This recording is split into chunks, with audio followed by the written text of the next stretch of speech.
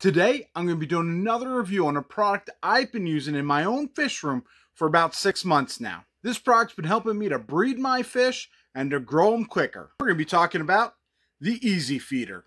Let's take a closer look at the Aquarium Co-Op Easy Feeder. So here's what's included in the box. We have the feeder itself. We have these little parts that we're going to use for the time. It even comes with a battery and 2 different mounting options. So let's move these out of the way and take a closer look at the feeder. The way these work is you fill this compartment up, and you can see there's a max level. You're going to fill this up with some food. And the way we do that is this lifts right off the feeder. This back snaps right off. And you can go ahead and put your food right in here. And then you snap the back on.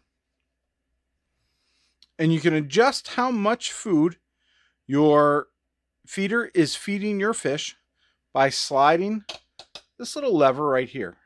So if you can see, the food's going to come down through here and right on out to feed your fish.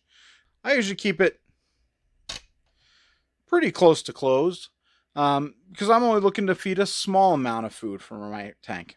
Once you have your food on there, you snap it right into place on your feeder. And it may not come out on camera well, but right here is an arrow that tells you that point needs to be pointing up. On this side of your feeder, there's a dial, and this allows you to set your time. And so you can set it, and up here, it's on 24-hour time.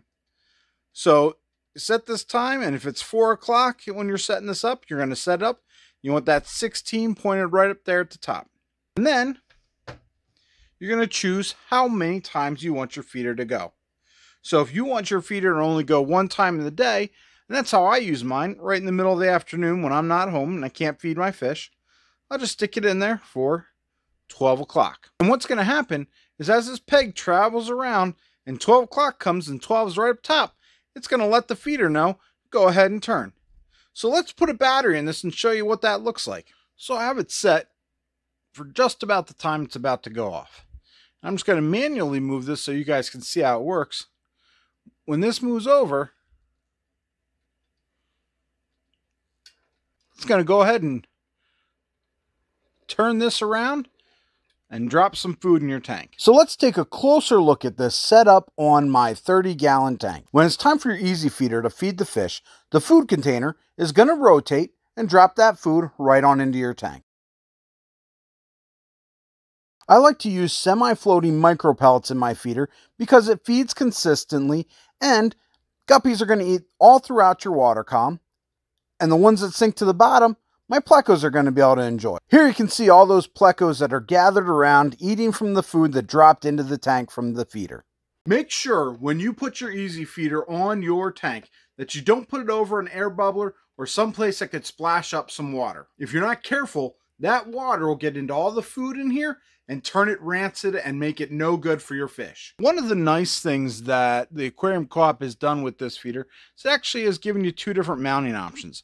Now this is going to go with most of your traditional rimmed tanks.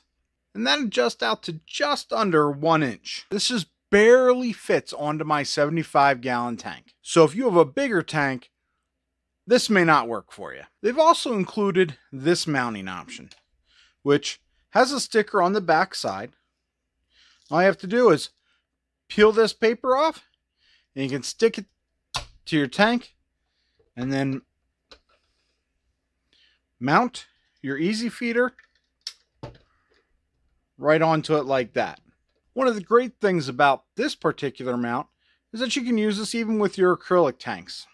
Unfortunately, you can't get this product anymore from Aquarium Co-op because there were some problems in manufacturing. They had to stop producing this product. But the good news is they're working on an Easy Feeder too. And hopefully we'll see that coming out soon. So stay tuned, because as soon as that hits the market, I'll be making sure to review that one as well. If you guys found this video helpful in any way, please go ahead and hit that thumbs up for us. Help us keep our channel growing. We really appreciate that.